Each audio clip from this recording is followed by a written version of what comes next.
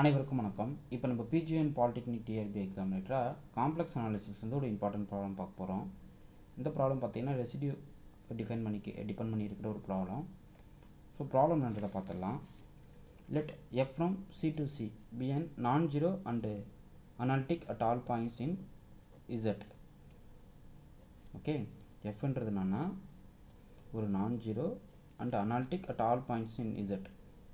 இசட்டில் இருக்கிற அதாவது set of all integers இருக்கு இல்லைங்களா, அதில் இருக்கிற எல்லா பாயிண்ட்ஸ்லையுமே அது அனாலிட்டிக்காக இருக்குது அண்ட் இட் இஸ் ஆல்சோ நான் ஜீரோ. அப்படின்னு அர்த்தம் இந்த பாயிண்ட் எல்லாத்துலையும் டிஃபரன்ஷியபிள்னு அர்த்தம். ஓகே, அனாலிட்டிசிட்டி இம்ப்ளைஸ் டிஃபரன்ஷியபிள் இல்லைங்களா. ஸோ எஃப் இஸ் நான் zero and analytic at all points of Z set of all integer. If capital F of Z equal to pi into small F of Z into God by Z for all z belongs to c minus z. அதாவது set entire complex பிளேன்லேருந்து set of all இண்டிஜரை separate பண்ணிட்டு இருக்கிற collection of points தான் என்னுடைய FI define பண்ணியிருக்கேன். Capital F of Z nothing but pi into F of Z into God by Z. Then the residue of f at n belongs to z is option A pi into f of n, option B f of n, option C f of n divided by pi, option D df by dz at z equal to n.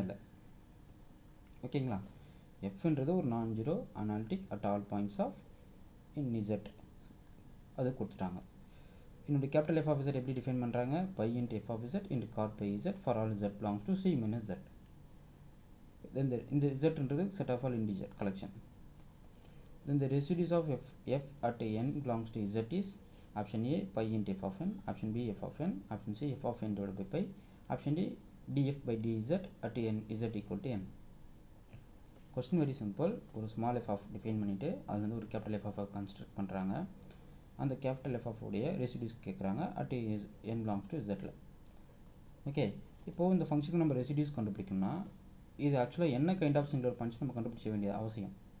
What kind of singular points நம்மளுக்கு தெரியணும்.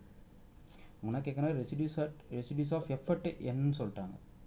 அப்போ இந்த எண் வந்து எனக்கு singular பாயிண்ட்ஸாக இருந்தாகணும். எதுக்கு? இந்த capital F of இசட்டுக்கு. So அது வாட் கைண்ட் ஆஃப் சிங்குலாரிட்டின்றதை நம்ம கண்டுபிடிக்கணும். ஓகே, ஸோ அந்த சிங்குலர் பாயிண்ட் என்னன்றதை நம்ம ஃபைன் பண்ணிடலாம். கொஸ்டின் புரியுது இல்லைங்களா? Very simple question. ஒரு ஸ்மால் எஃப் ஆஃப் கொடுத்துட்டு அது வந்து capital F of Z define பண்ணுறாங்க. அந்த capital F of Z residues கேட்குறாங்க சம் பர்டிகுலர் பாயிண்ட்டு என்னல. Okay fine. இப்போ என்னோடய எஃப் ஆஃப் இசட் என்ன? F of Z equal to pi into small F of Z into God of by Z. Okay, எனக்கு இந்த small F of Z பற்றி நான் வரி பண்ண வேணாம். ஏன்னா என்னுடைய எஃப் வந்து ஸ்மால் எஃப் வந்து கண்டினியூ அனாலிட்டிக் நான் zero at all points of ஜெட்னு சொல்லிட்டாங்க. ஓகே, அப்போ இன் பர்டிகுலர் என்னலையும் அது நாவாக இருக்கும், அனாலிட்டிக்காக இருக்கும். ஸோ இந்த ஸ்மால் எஃப் ஆஃப் இசட் எனக்கு பிரச்சனை கிடையாது. ப்ராடக்ட் பண்ணுற இந்த காட் பை இசட் தான் நான் செக் பண்ணணும். ஓகே, அப்போது இந்த ஃபங்க்ஷனோட சிங்குலர் பாயிண்ட்ஸ்ன்றது எனக்கு தெரியணும். இது அனாலிட்டிக்ன்றதால இந்த ஃபங்க்ஷனை வரி பண்ண வேணாம், ஜஸ்ட்டு காட் பை இசட் மட்டும் நான் பார்த்தா போதும். ஓகே, ஸோ புக்குனா கிடைக்கும் pi into F of Z into cos pi z divided by sin pi z. Okay, நான் உங்களுக்கு ரெசிடியூஸ் அட்டு என்ன தானே கேட்குறாங்க, நீங்கள் டைரெக்டாக கண்டுபிடிச்சிட்டு போய்ங்களான்னு நீங்கள் கேட்கலாம். இந்த கொஸ்டின் என்னன்னா, ஃபர்ஸ்ட் ஆஃப் ஆல் நம்ம ரெசிடியூஸ் கண்டுபிடிக்கணும்னா இந்த சிங்குலர் பாயிண்ட் வந்து என்ன கைண்ட் ஆஃப் சிங்குலர் பாயிண்ட் நம்ம கண்டுபிடிச்சாகணும். ஓகே, இப்போ நம்மளுக்கு இது அனாலிட்டிக்ன்றதால இப்போது இது இந்த ஸ்கேலர் மல்டிபிள்ஸ் ஆல்சோ அனாலிட்டிக் ஆகிடும். ஸோ நமக்கு இந்த ஃபங்க்ஷன் தான் டிஸ்டர்ப் பண்ணுது இல்லைங்களா. ஸோ இதனுடைய சிங்குலர் பாயிண்ட்ஸ்னாது டினாமினேட்டர் ஃபங்க்ஷன் ஜீரோ பண்ணி பார்க்கணும். அப்போ sign by Z equal to ஜீரோன்னு வச்சுக்கிங்க. அப்போ பை இசட் ஈக்குவல் டு என் பைன்னு கிடைக்கும். ஸோ இசட் ஈக்குவல் டு என்னன்னு கிடைச்சி போச்சு. அப்போது இந்த Z equal to where N belongs to integer, இண்டிஜரில் very பண்ணிக்க வேர் என் belongs to the set of all integer Z. இப்போது இதான் என்னுடைய சிங்குலர் பாயிண்ட்ஸு. இது எல்லாமே ஐசோலேட்டட் சிங்குலர் பாயிண்ட்ஸ் தான். ஏன்னா இந்த நெய்பர்ஹுட் பாயிண்ட்ஸில் அந்த பாயிண்ட்டை தவிர வேறு எதுவுமே எனக்கு சிங்குலர் பாயிண்ட்ஸாக இல்லை. ஓகே, இப்போ n ஈக்குவல் டு ஜீரோன்னு கொடுத்து வச்சுக்கோங்களேன். அந்த ஜீரோ சுற்றி நான் என்ன நெய்பர்ஹுட் வரைஞ்சாலும் அந்த ஜீரோட நெய்பர்ஹுட்டில் ஜீரோ மட்டும்தான் இதுக்கு சிங்குலர் பாயிண்ட்ஸாக இருக்குது. ஓகே, அதே போல் ஒன்றை சுற்றி நெய்பர்ஹுட் வரையணும்னு வச்சுக்கோங்க. ஒன்று மட்டும்தான் இதுக்கு சிங்குலர் பாயிண்ட்ஸ். அது +1 -1 ஆல்டர்னேட்டிவாக போயிட்டே இருக்குது. ஸோ அப்போ clearly z equal to n is isolated.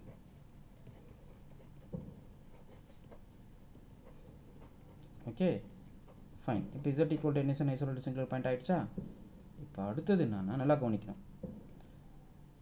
இந்த இது எல்லாமே எனக்கு சிங்குலர் பாயிண்ட்ஸு, இது எல்லாமே simple poles. therefore z equal to n is a simple pole.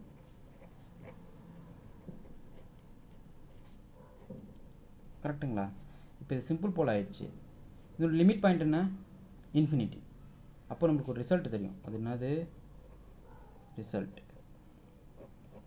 Limit points of poles. Limit point of poles is an non-isolated singularity.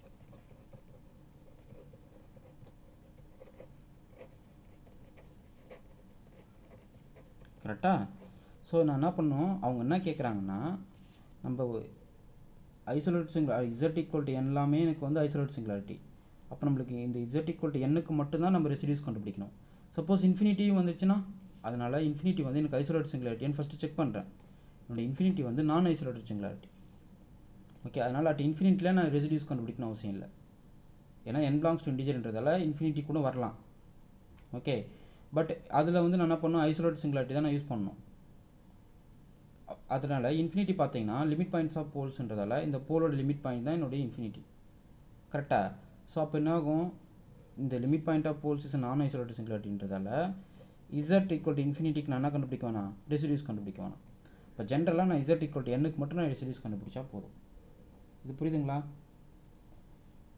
என்னுடைய infinity வந்து isolated சிங்குலாரிட்டியாக பார்க்குறேன். Suppose அது ஐசோலேட்டட் சிங்குலாரிட்டியாக இருந்துச்சுன்னா அதுக்கு நான் ரெசிடியூஸ் கண்டுபிடிக்கணும். கரெக்டாக? இப்போ நல்லா கவனிக்கணும், என்னுடைய ஐசோலேட்டட் சிங்குலாரிட்டிஸ் எல்லாமே பார்த்தீங்கன்னா z equal to n தான். ஓகே, அந்த z equal to n எல்லாமே சிம்பிள் போல்ஸாக இருக்குது.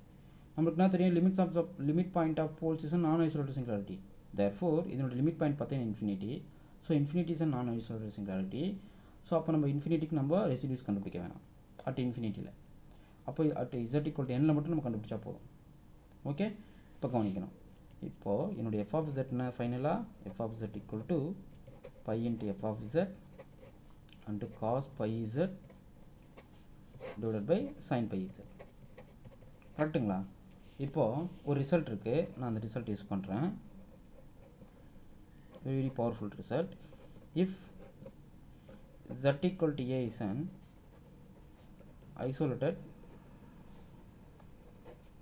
singularity of some f of z equal to pi 1 of z divided by pi 2 of z னு வச்சுப்போம். then residues of f of z at z equal to a is nothing but pi 1 of a divided by pi 2 dash of a. that's all. Okay, அதாவது என்னுடைய z equal to a என்றது ஒரு isolated சிங்குலாரிட்டியாக இருக்குன்னு வச்சுக்கோங்க. That means simple போலாக இருக்குது. அப்படி இருக்குதுன்னா இந்த ஃபங்க்ஷனுடைய ரெசிடியூஸ் நான் கண்டுபிடிக்கணும்னு வச்சுக்கோங்க. நியூமினேட்டர் ஃபங்க்ஷனில் அந்த வேல்யூ ஏவை அப்படியே போட்டுருங்க. டினாமினேட்டரில் அது ஒன் டைம் டிஃபரன்ஷியேட் பண்ணி அப்ளை பண்ணுங்கள், வேறு எதுவும் கிடையாது. ஓகே, அப்போ இதுக்கு பாருங்கள், z equal to n தான் நமக்கு செக் பண்ணோம். அப்போது f of z at z equal to n-க்கு residues பார்த்தீங்கன்னா வச்சுக்கிங்களேன், நமக்கு என்ன கிடைக்கும், மேலே இருக்கிற ஃபங்க்ஷனுக்கு அப்படியே போட்டணும். pi into f of n into cos of pi n. Okay, divided by இது ஒரு டைம் டிஃப்ரென்ஷியேட் பண்ணுங்கள். sin pi z sin ax மாதிரி இல்லைங்களா, az மாதிரி. அப்போ a cos az, அப்போ pi into cos pi at z equal to n பார்த்தீங்கன்னா pi n. அப்போ இந்த cos pi n இந்த cos pi n cancel out ஆகிடும். ஸோ இந்த pi கேன்சல் அவுட் ஆகிடும். அப்போ ஃபைனலாக நம்ம ரெசிடியூஸ் என்னது, f of n. Okay, so very simple result. இதை அப்ளை பண்ணி தான் நான் ரெசிடியூஸ் கண்டுபிடிக்கணும்.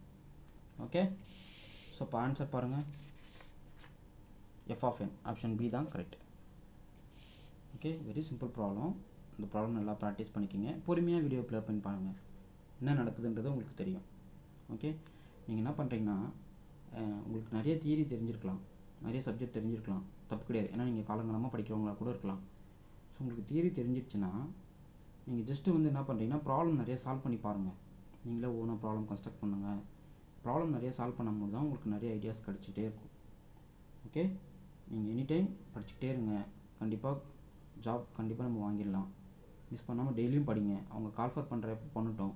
நம்ம எக்ஸாம் முன்னாடி பிஃபோராக ப்ரிப்பேர் ஆகிருக்கிறது ரொம்ப நல்லது. எக்ஸாம் வரப்போ நம்ம உட்காந்து படிச்சுட்டு இருக்கிறது ரொம்ப தப்பு. ஸோ முன்கூட்டியே நீங்கள் கான்செப்ட் அனலைஸ் பண்ணி படிங்க. ப்ராப்ளம் நல்லா ப்ராக்டிஸ் பண்ணிக்கோங்க. உங்களுக்கு இந்த வீடியோ பிடிச்சிருந்தா லைக் பண்ணுங்கள், கமெண்ட் பண்ணுங்கள், உங்கள் ஃப்ரெண்ட்ஸுக்கு ஷேர் பண்ணுங்கள். மறக்காமல் நம்ம மேக்ஸ் நியூஸ் சிலபஸ் சேனலை சப்ஸ்கிரைப் பண்ணுங்கள். தேங்க்யூ.